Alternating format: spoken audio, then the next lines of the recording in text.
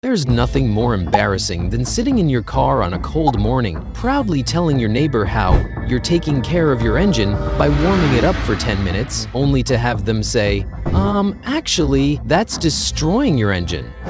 You quickly grab your phone to fact-check this verbal beatdown, but realize, oh my god, they're right! How could you have been so wrong? If you don't want this to be you, then listen up, because here are 9 engine idling myths that are probably costing you thousands right now. Let's tackle the first big idling myth that's probably costing you money right now. Many people believe you need to idle your car for several minutes before driving, especially on cold mornings. This myth needs to die, and here's why. Modern cars with fuel injection systems and electronic control units are incredibly smart. They automatically adjust the fuel mixture based on temperature. That old advice about warming up your car for 10 or 15 minutes? That's from the era of carburetors, and those days are long gone. Here's what actually happens in your engine during a cold start.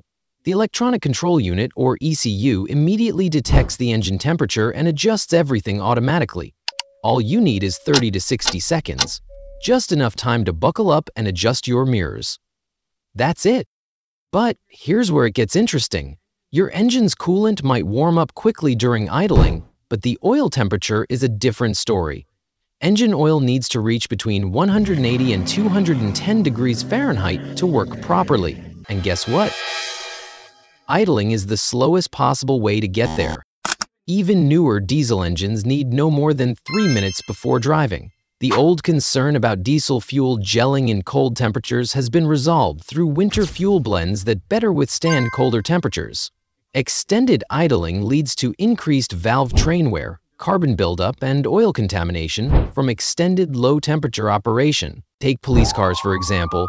Studies show that 1 hour of idling equals 33 miles of driving wear. Why? Because during idling, the engine runs with cold, thick oil that can't properly protect all those moving parts. The longer you idle, the longer your engine runs without proper protection. Now, for the second myth, people think idling warms up their engine effectively. This is completely backward, and here's the science behind it. Your car isn't just an engine, it's a complex system of parts, including your transmission, wheel bearings, and other components. These parts only warm up when the car is actually moving. Real-world tests show something shocking. Even after 40 minutes of idling, many vehicles still haven't reached their optimal operating temperature. This is especially important for turbocharged engines. A turbocharger spins at incredibly high speeds and needs proper oil flow for protection. Idling actually creates the worst possible conditions for these sensitive parts. The oil isn't circulating properly, and the turbo isn't getting the protection it needs. For diesel engines, it's even more critical. A diesel engine might not reach proper operating temperature at all while idling. It needs to be under load, actually moving and working to warm up correctly. That's why you'll see big rig drivers start their trucks and begin driving almost immediately, even in cold weather. The real solution? Start the engine, wait 30 to 60 seconds, and then drive gently for the first few minutes. This gets everything warmed up properly and ensures all parts of your engine get the protection they need. Your car will actually warm up faster this way, and you'll prevent unnecessary wear on your engine. Now let's talk about idling myth number 3 that hits your wallet directly: fuel consumption during idling. There's this common belief that idling uses barely any fuel, and that it's better to keep the engine running than to restart it. The numbers tell a completely different story. Let's break down the real fuel consumption during idling. A compact sedan, like a Toyota Corolla, burns about 0.17 gallons of fuel per hour while idling. Bigger cars, like a Ford Crown Victoria, use about 0.39 gallons per hour. That might not sound like much, but it adds up fast. If a car idles for 25 minutes while making 5 stops for 5 minutes each, it can waste about a gallon of fuel that's equivalent to driving at 40 mph for the same duration. Major companies like FedEx and UPS have recognized this and train their drivers to turn off their engines during deliveries, regardless of duration. Here's a simple math that might surprise you. The average person idles their car for about 16 minutes every day. Over a year, that wastes up to 5 full tanks of gas. just sitting there, burning fuel, going nowhere. Think about that. 5 tanks of gas literally disappearing into thin air. Even manufacturers acknowledge this. Toyota's remote start feature automatically shuts off after 10 minutes, indicating that idling beyond this duration is unnecessary. But what about restarting the engine? Doesn't that use more fuel? Here's the truth. Starting your engine uses about the same amount of fuel as idling for 7 seconds. Yes, just 7 seconds. For modern diesel engines, the break-even point is approximately 6 to 10 seconds of idling. This is especially true for modern engines, which are far more efficient at starting compared to older carbureted engines. When the engine is already warm, starting it uses even less fuel than a cold start. Studies show that if you're going to be stopped for more than 30 seconds, it's more fuel efficient to turn off the engine. That's why many modern vehicles come equipped with auto stop-start systems that automatically shut off the engine when idling to save fuel and reduce emissions. Here's an idling myth number 4 that keeps coming up in every auto shop. People think that frequently restarting their engine causes more damage than letting it idle. Let's look at what really happens inside your engine during both situations. When your engine is idling, it's actually not in the best situation. The oil pressure is lower than when you're driving, which means parts aren't getting the lubrication they need.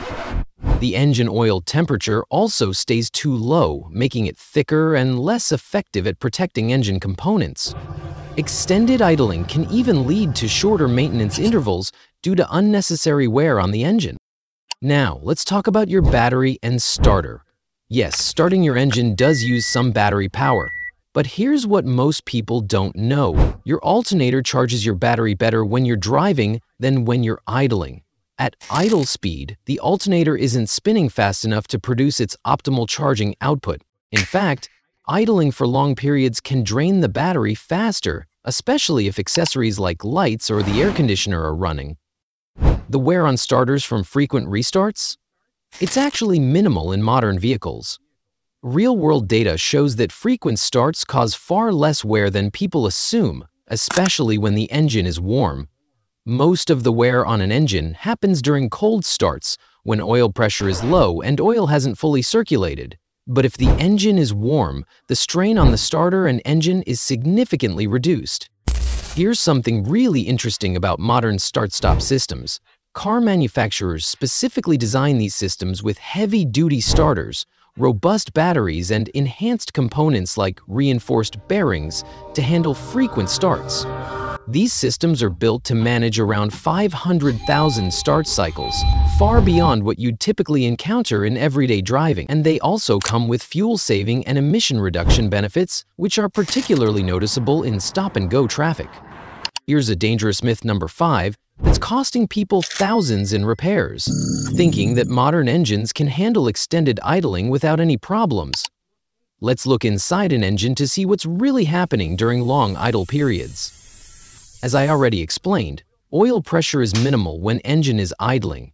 At highway speeds, oil pressure might be at 50 or 60 pounds per square inch. This is because an oil pump is directly connected with the engine. Look at these connecting rod bearings. During idling, they're taking twice the beating compared to when you're driving at highway speeds. Why? Because at higher speeds, oil creates a better cushion between moving parts. At idle, that cushion gets thinner, and metal starts touching metal where it shouldn't. Now let's talk about carbon buildup. During idling, fuel doesn't burn as completely as it does at higher speeds. This creates black, sticky deposits that coat everything inside your engine. These deposits build up on valve stems, piston rings, and inside the combustion chamber. Over time, this gunk can make your engine run rough, lose power, and even fail emissions tests. The cooling system also struggles during extended idling. Your radiator works best when air is flowing through it at driving speeds. During idling, especially with the air conditioning on, the cooling fan has to work overtime. Here's something most people don't notice until it's too late. Water in the exhaust system. During idling, your exhaust never gets hot enough to evaporate all the water that forms as a byproduct of combustion. This water sits in your muffler and exhaust pipes, causing rust from the inside out. That's why you might see water dripping from your exhaust pipe on cold mornings. Even your engine oil suffers during long idle periods. The fuel can contaminate the oil more easily at idle speeds, breaking down its protective properties faster. This is because, during extended idling, this extra fuel doesn't burn completely because the engine is too cold. Some of it can seep past your piston rings and mix with your engine oil, diluting it. Look at these spark plugs from an engine that idled too much. See that black, sooty coating? That's what happens when fuel doesn't burn completely. These deposits can cause misfires, rough running, and poor fuel economy. The same thing happens to fuel injectors, making them spray fuel in an uneven pattern. Let's bust another common Italy myth, number 6. That you need to keep your car idling to maintain comfortable temperatures whether it's hot or cold outside. This myth is costing you money and potentially damaging your car, no matter what the weather is like. In hot weather, many people leave their cars idling with the air conditioning running. Your AC system actually works less efficiently when the engine is idling. The compressor needs higher engine speeds to work at its best. Plus, when you're idling, there's less airflow through the radiator, which makes your cooling system work harder than it needs to. Now let's talk about cold weather. People in places like Siberia, where temperatures drop way below freezing, have done extensive studies on this. The results? Extended cold weather idling actually increases engine wear. Why? Because during cold idling, the engine runs with a richer fuel mixture, which leads to more contamination in your oil. Here's what happens during cold idle. Blow-by gases, which are combustion gases that slip past the piston rings, increase dramatically.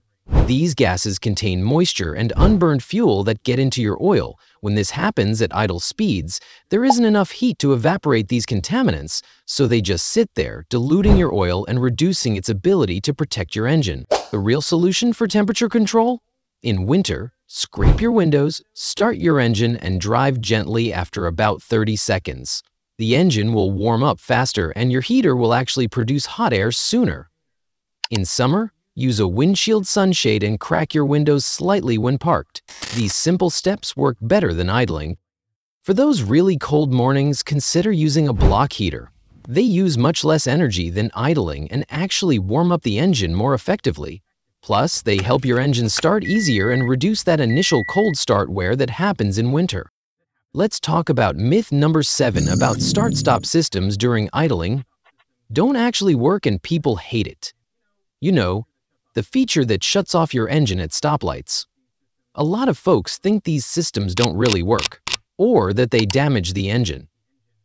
Time to look at the real facts. Real-world testing shows that start-stop systems can improve fuel economy by 4 to 8.7%. That might not sound like much, but it adds up fast. In city driving, where you might stop 30 times during your commute, those savings really start to show up in your fuel bills.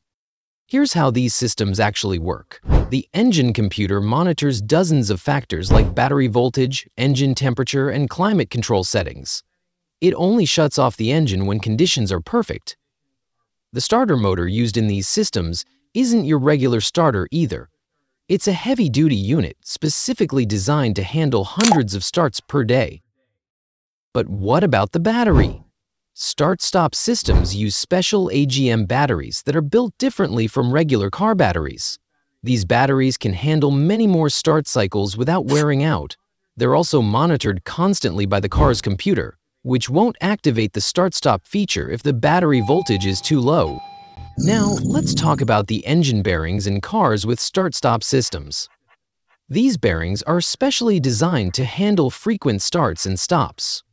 They are made with advanced materials and are built to hold oil in place, so they stay lubricated even when the engine restarts. This is important because most engine wear happens during startup when oil pressure is low. Without these special designs, frequent restarts could damage the bearings. Here's something interesting. Start-stop technology was first developed for hybrid cars, but it worked so well that it spread to regular gasoline engines. The wear and tear savings from not idling actually outweigh any extra wear from restarting. That's why more car makers are making this feature standard. Here's the last big myth we need to bust. Some people think idling actually saves on maintenance costs. The real numbers tell a completely different story, and your wallet needs to hear this. Cars that idle frequently need oil changes much sooner. Instead of going 10,000 miles between oil changes, you might need to change it at 8,000 miles or even sooner. Why? The oil gets contaminated faster during idling. The cooling system takes a beating too. When you idle, especially with the air conditioning on, your radiator fan runs more often. These fans aren't designed to run constantly, and replacing one can cost hundreds of dollars. The water pump also works harder during idling, but without the benefit of good airflow through the radiator. For turbocharged engines, the maintenance costs can really add up. These engines need specific oil weights, like 0W40, to protect the turbo. During idling, this oil isn't circulating properly, which can lead to expensive turbocharger repairs. A new turbo can cost thousands to replace. The bottom line is this: idling your car doesn't help anything. It wastes fuel, increases wear and tear, and costs you money in both the short and long run. Modern engines are designed to start and run right away, not sit there burning fuel for no reason. If you found this video helpful, hit that like button and subscribe for more money-saving car tips. Drop a comment below with your thoughts on idling. Maybe share how much fuel you think you could save by avoiding unnecessary idling. Thanks for watching, and remember, your engine will last longer if you let it do what it was designed to do. Run at proper operating temperature while actually moving.